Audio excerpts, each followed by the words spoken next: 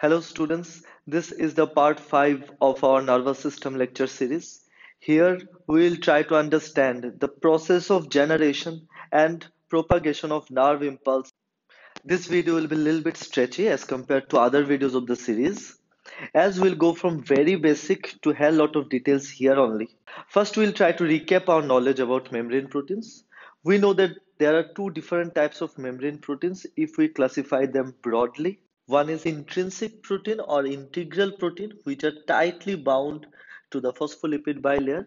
As we can see in the diagram, these are intrinsic protein. These are also called transmembrane protein. Transmembrane protein because it connects the surface, outer surface of the membrane to its inner surface. Another is extrinsic protein or peripheral protein, which remain loosely bound to the lipid bilayer. As we can see in the diagram, there are some proteins which can be inside of the cell or outside of the cell, but they are peripheral or they are loosely bound, so extrinsic. Now, the movement of substances across cell membrane can be divided into two types. Either it is active or it is passive. In case of passive transport, molecules move from their higher concentrated region to lower concentrated region without using energy of the cell. If the molecules are small sized and non-polar in nature, then they can easily cross the thick hydrophobic part of the cell membrane. And this movement is referred to as simple diffusion. But if the molecules are charged or polar in nature, then they require an integral membrane protein through which it can be transported.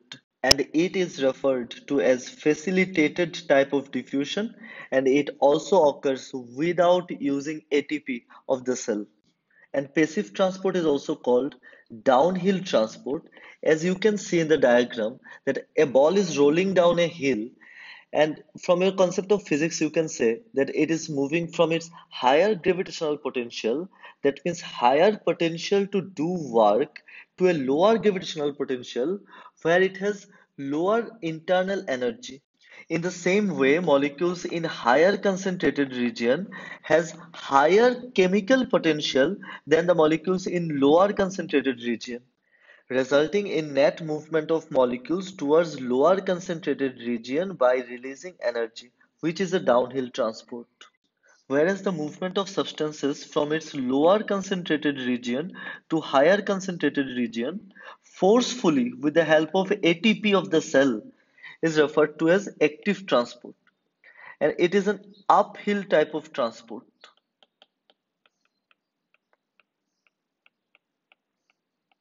And the protein involved in it is called a pump protein. Now let us see the functioning of a pump protein. This is a sodium potassium ATPase pump, and it is one of the most important membrane protein behind the excitability of neuron. Sodium potassium ATPase pump has three binding sites for sodium and two binding sites for potassium. When 3-cytoplasmic sodium binds to its site in the pump protein, then a ATP arrives and ATP gets attached to the protein, and here protein acts as an enzyme. So the protein is an ATPase enzyme. It causes hydrolysis of ATP, and due to the hydrolysis of ATP, the ADP is removed and phosphate remain attached. The inorganic phosphate remain attached to the protein, so we can call it phosphorylation reaction. So the phosphorylation of protein changes the energy state that resulted in three-dimensional configurational change in the pump protein and thereby releasing 3 sodium outside. In the meantime, 2 potassium attaches to the protein and there occurs dephosphorylation. That means the phosphate, inorganic phosphate is removed from the protein. The protein again returns the protein again returns to its ground state and thereby releasing 2 potassium inside. Now, based on these concepts of various membrane protein, we will try to understand how a neuron generates Membrane potential across its plasma membrane. Membrane potential is a minute potential difference that is generated across the cell membrane due to the separation of positively or negatively charged ions. Now, this membrane potential is present throughout the neuron, and due to this membrane potential or due to the fluctuations in membrane potential, there is generation of graded potential in axon hillock region. And if the graded potential reaches a particular threshold level, then this can lead to the formation of action potential. Therefore, there are three important potential difference recording in the neuron. One is the membrane potential, another is graded potential. Now, this graded potential can only be recorded in the axon hillock region. So due to the minute fluctuations in this membrane potential, there is generation of graded potential. Membrane potential is present throughout the neuron, but graded potential only in axon hillock. And this graded potential leads to the generation of action potential, which then travels along the length of axon. So what is a potential? In simple layman's term, in physics, potential simply refers to the separation of charges. If we think of battery, then there is also separation of positive and negative charge. And this separation is responsible for the potential of the battery, which means the potential to do work. And it is measured in volt. So a 9-volt battery would be having more charge separation than a 3-volt battery. That means it has more potential. Similarly, in a nerve cell, we can find that there are separation of charges across the cell membrane, and there is more number of positively charged ions outside the cell membrane and more negatively charged ions in the intracellular fluid. So extracellular fluid has a net positive charge and intracellular fluid has a net negative charge. How these charge differences are generated, we'll see this now. Back in the 1940s, two scientists named Hodgkin and Huxley, as you can see in the screen, set up the pioneer experiments in the field of neurophysiology at the University of Cambridge. But as the cells are in the dimension of micrometer, so with the techniques available at that time, the necessary measurements could be made only if you had a very large axon to work with. And luckily, we have such an axon in squid. Squid, which is a mollusk, has a giant axon and which has a diameter of around 1 millimeter. And Hodgkin and Huxley used this axon to study the electrical properties of neuron. On the basis of their series of experiments, scientific community came to know about the electrophysiology of neuron. And for this they have received the Nobel Prize of 1963. Now just pause the video and write down the different ionic concentration in intracellular and extracellular fluid of a squid axon on which Hodgkin worked on and a mammalian neuron. So human neuron would be more or less similar to the cat neuron given here. So let us understand the basics of equilibrium potential or a resting membrane potential. Here, a plasma membrane, which is composed of phospholipid bilayer, has aqueous environment in both the sides. And if we zoom into the section of plasma membrane, then we can see that there is a hydrophobic core. For ions to pass through this hydrophobic core, they require ion channels. And these ion channels can remain closed or open based on stimulus. These ion channels are highly specific. That means if this channel allows sodium, then only sodium can pass through it. Potassium, calcium, or chloride cannot pass through. So for potassium, there can be another ion channel. Similarly for chloride, there can be another ion channel.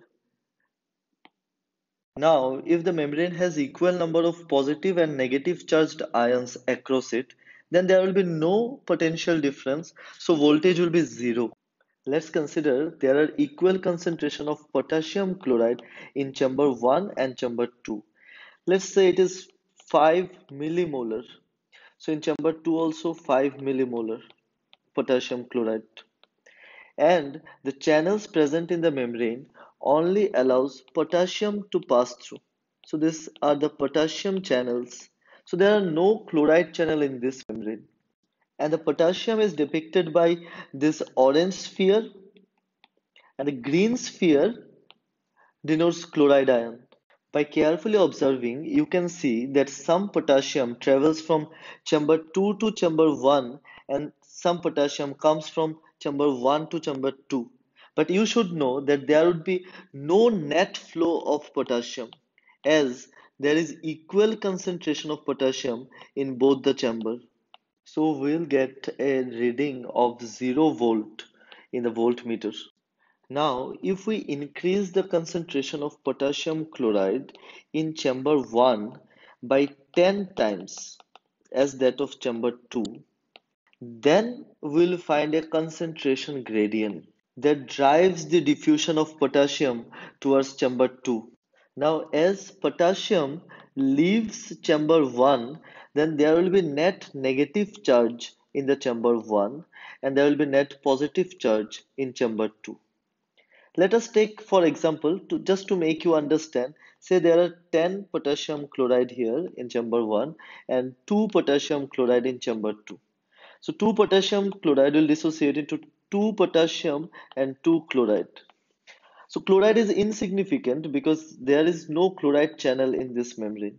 So there will be 10 potassium ion and 10 chloride. Now from that 10 potassium, 4 will travel to the chamber 2. This makes chamber 2 2 plus 4. So there will be total 6 potassium in chamber 2. And in chamber 1, 10 minus 4. So there will be 6 potassium in chamber 1. So in both sides, there is 6 potassium ion. So potassium is in equilibrium. So when potassium is in equilibrium, in chamber 1, there are 10 chloride ions. But in chamber 2, there are only 2 chloride ions. So here in chamber 2, there will be net 4 positive. So 6K plus and 2Cl minus, there will be 4 positive. And in chamber 1, 10 negative and only 6 potassium. So 6 positive. So there will be net 4 negative. I think you got it. In that case, when just one potassium traveled from chamber 1 to chamber 2, the chamber 2 has net positive and chamber 1 has net negative charge. So as the positive charge builds in chamber 2, this will be hard for potassium to move towards chamber 2. Now you all can easily observe that there is a net diffusional force acting on potassium towards chamber 2, but as some of the potassium just entered into chamber 2, there is a development of a net electrical force towards chamber 1. And if there are 10 times more potassium in chamber 1, then a equilibrium is reached when there is a potential difference of 58 millivolt across the membrane. Let's see how we came to the conclusion that there will be 58 millivolt potential difference at equilibrium. Look at this particular scenario. Here, the inside of the membrane has more positively charged ions than the outside of the membrane. But we have connected a battery and its positive terminal to the outside and negative terminal to the inside. So there is a net electric field towards the inside of the membrane. But due to concentration gradient, the ions has the tendency to move outward. Whereas due to electric force, the positive ions has the tendency to move inward. Now, where the ions will flow, outward or inward? Or how can we compare a concentration gradient to an electric gradient? The answer to this lies in the Nernst equation. So in this case, the equilibrium potential for that positively charged ion simply means how much voltage that battery must have just to perfectly balance the outward flow. So the outward flow of ions, just to perfectly balance the outward flow, how much voltage that battery must have. So whether it is 7 volt or 8 volt or 10 volt, or in that case 58 millivolt, what you have found. Now let's quickly understand the formula of Nernst equation. Here the equilibrium potential for a ion is determined by some constant. You can see here that R is the universal gas constant, T is the temperature, and F is the Faraday constant, and Z is the valence of the ion. So in case of potassium, it will be just +1, and Ln means natural log, and ion 0 means here it is outside the concentration, and I means the inside concentration. Now putting all the values of the constant and converting the natural log into log to the base 10, we can derive that the equation shortens into this form. So now the charge for that potassium ion is just +1, and log to the ionic concentration, if it is 10 times of that of inside, then it will be log 10 and it will be just 1. So the equilibrium potential for that ion will remain just 58. So if we apply this equation in our previous scenario, let's see. So here chamber 1 was having 10 times more potassium than chamber 2. So in our equation, that E equal to 58 by Z, then log K plus in 1 by K plus in 2. So that concentration becomes as 10 times 10 by 1. So this terms become 1. So E finally comes 58. Now we know how to find the equilibrium potential using this equation. But Hodgkin and Huxley back in 1940s found out the equilibrium potential in the squid's giant axon using glass microelectrode. So the experimental setup of Hodgkin can be simplified like this, where the squid giant axon is placed in saline solution, and there are two electrodes. One is reference electrode and another is microelectrode. Reference electrode is always placed in the saline solution, and the microelectrode, when placed in saline, then there is no potential difference across these two electrodes. So there will be a reading of 0 millivolt in the oscilloscope where the voltage is recorded. Now, if we place this microelectrode inside of the axon, then we can find that there is a potential difference of minus 65 millivolt. Here, the negative sign refers to that the inside is more negative. That means microelectrode is recording more negative as compared to the outside where there is reference electrode. So a neuron achieves and maintains a resting membrane potential. That means a potential difference when the neuron is not conducting any impulse or at rest. This potential is achieved mainly due to some channel proteins and a pump protein. So this is a section of a human neuron. Here we can observe that there are some sodium channel, but it is very less in number. So in this section, there is only one sodium channel, and there are many potassium channel. So there are many potassium channel, and there are very less or very less sodium channels. And there are numerous sodium potassium pump. These sodium potassium pump continuously exports three sodium outside and two potassium inside. So all the pumps are doing same, and they are using an ATP to do that. So ATP dissociates into ADP and an inorganic phosphate. This results in a very high concentration of potassium inside and very high concentration of sodium outside in the extracellular fluid. In the extracellular fluid, there is high concentration of calcium as well, and there is high concentration of chloride. Whatever may be the concentration of individual ions, biologically in any cell, including neuron, the amount of positive charge inside must be equal to the amount of negative charge. And this is the law of electrical neutrality. In resting state, the membrane of a neuron is more permeable to potassium ion as there are many potassium channels, and this membrane is nearly impermeable to sodium ion as the number of sodium channels are very less. So let's see what is happening here. Due to the activity of sodium potassium pump, there are more sodium in the extracellular fluid and there are very less sodium in the intracellular fluid.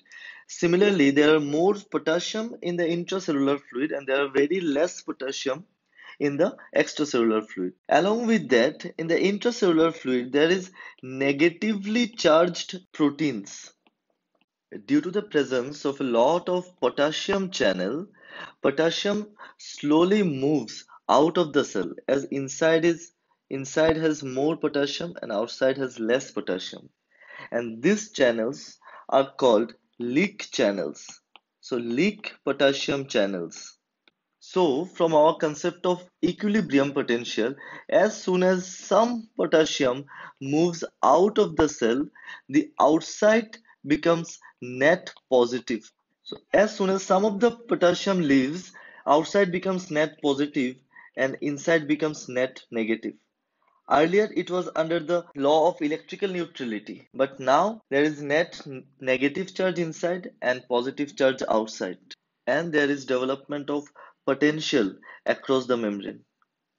And in case of human, that potential is minus 70 millivolt, which is the resting membrane potential.